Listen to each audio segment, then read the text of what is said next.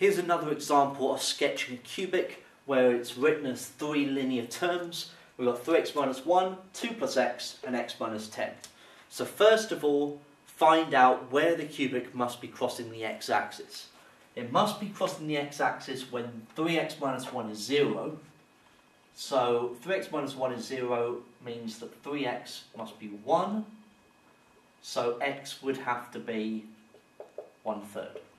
So x equals 1/3 is a possible solution, so that's where it crosses the x-axis. It could also cross the x-axis when this bracket is 0, so when x is minus 2. And it will also cross the x-axis when this bracket is 0, so that's when x is 10. So what we have is it crossing at minus 2. We've got 1/3. And we've also got 10.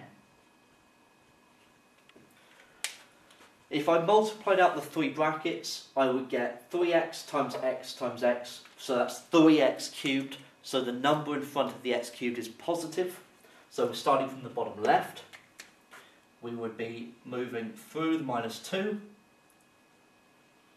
moving through the 1/3, down, and then through the 10. So the only thing I need to do now is figure out where is it crossing the y-axis.